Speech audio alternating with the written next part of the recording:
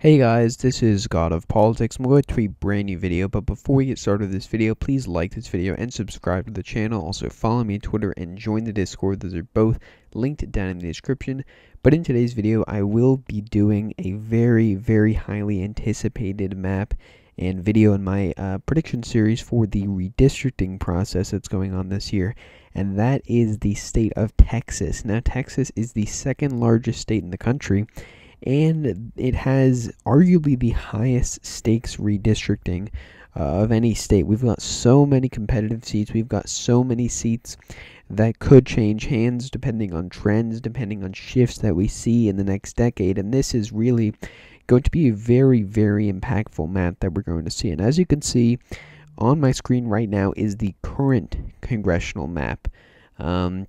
And you can see here that there's a lot of light red districts. You know, there's a lot of districts that, if we go back earlier in the decade, were more Republican. We can go back to the president 2016, and we can see that a lot of these districts become significantly safer, including these districts along the Rio Grande Valley. We all know what happened there. We can go, of course, to the governor 2014 numbers. They are even redder. We can go to senator 2014, which is even redder than that. And we can see that the gerrymander, overall held up pretty well, especially given that Trump performed worse than many of these House incumbents. But some of these districts did fall, including the 7th district here, including the 32nd district, which is called an all-red seat. Of course, this map does take quite a while to load sometimes because it does have a lot of districts, of course, but the 32nd also did fall. And I don't know if you want to count the 22nd as a district that fell, because it is a district that Biden won, but Beth Van Duyne did win this district. She was the mayor of Irvine, running against a progressive who generally don't perform. Progressive candidates generally don't perform as well in the suburbs.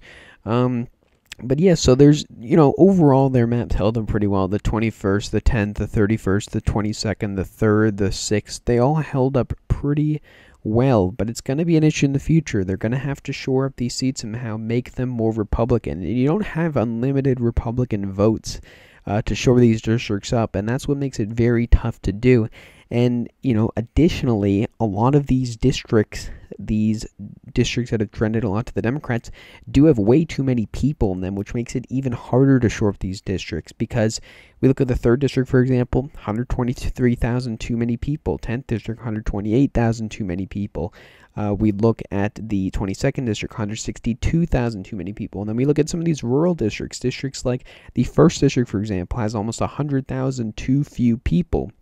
We look at the 13th district, has just over 100,000 too few people. So it makes it very difficult to do this map. And I've spent hours and hours trying to make a map like this, trying to make my prediction map, a map that is an effective gerrymander, and it's very difficult. And if I was making a gerrymander on my own, it would be different to this, because they're going to try and shore up all of their incumbents virtually. And they're gaining 2 new seats, and I think that they're going to try and get at least one of them for themselves. But here is the prediction map. You can see here it does look quite cursed, and it'll look even more cursed when I go into some of these metro areas. But we can start here with a big change, and that is the Rio Grande Valley. Now, there is technically a court ruling that says that these districts have to be between 70 and 80% Hispanic, but doing that is so difficult that I think that they're just going to ignore it, and it will stand in court. I just cannot see them doing that. I do think it makes sense to make the 15th district more Republican. You could argue that the 34th, it would make sense to make it more Republican because the incumbent is retiring, but this district, the 15th here, is so Republican that it's not really going to matter. I think it does make sense to keep Henry Cuellar in his district due to the fact that he is a more moderate Democrat, though he could lose a primary anyway. The 23rd has been made a couple points redder, but we can look at the metro area of Houston here first. I have shored up the 2nd district. It is now R+13. Given the fact that Dan Crenshaw is a very good incumbent, he'll win by a very safe margin. I've added in one of the new districts over here because Harris County has gone from like 4 million to 4.8 million people. I don't really see any way that you can make the Harris County area without a new congressional district here, and so that's what I've done with the 37th district to of course, fill in that area. I have made the 14th district pretty much the same. I've made the 22nd district significantly safer. It is now R+10.4%. I've made the 10th district safer, which was actually one of the hardest to do. The incumbent no longer lives in his district, but I think he'd rather not live in his district and be able to win than live in his district and probably lose, in a couple of years.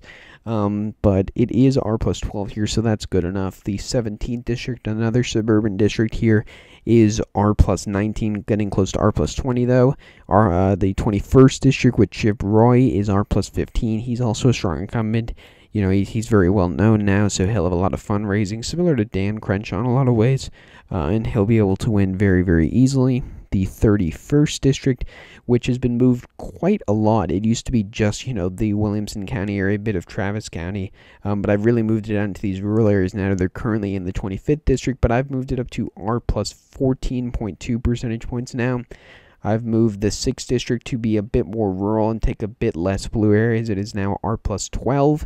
And then this is where the biggest change occurs, and that's the 25th district. I really don't see how you can shore up these Dallas areas without having another district that stretches in and takes some of these blue areas, and that is done with the 25th district here. It's still a very solidly Republican area. The incumbent no longer lives in the district, but I don't really think there's much that you can do to avoid that. I don't even think he lives in the district currently, so it doesn't really change much to begin with. The 4th district, I have stretched slightly into the Dallas area. I think I made it slightly easier to do with the 3rd district to make it safer here. I have shored up the 32nd district for Colin Allred here. It's virtually impossible to get rid of his district and make seats that Republicans are going to win in the long term here, but I have shored up his district.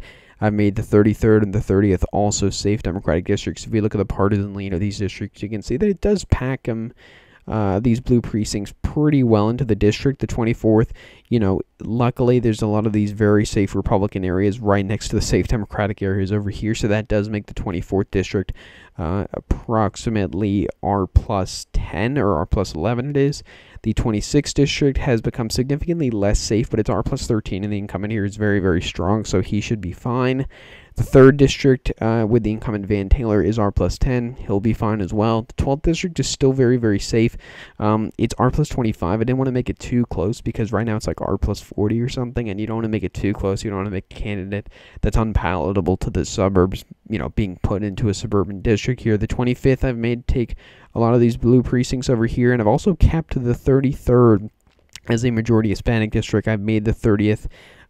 It is still plurality black as it is in the current map. The 32nd is majority minority as it is in the current map. But overall, all of these seats here in the Dallas area shored up.